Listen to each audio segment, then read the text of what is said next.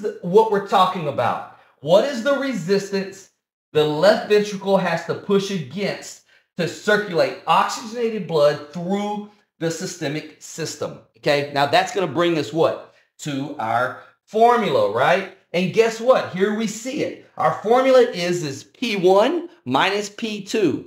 Well, what do you mean P1 minus P2? Remember, starting pressure minus ending pressure divided by flow. And that's exactly what we see here. Map the minus CVP, the difference between P1 and P2 divided by flow.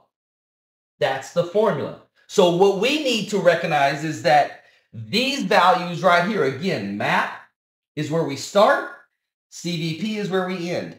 That's P1 minus P2 divided by cardiac output. And that's basically what the formula is. Now you think about this and you go, okay, how am I supposed to remember this? Well, just remember, it's all about P1 minus P2 divided by flow. It's the same thing you do with airway resistance. PIP minus plateau divided by flow.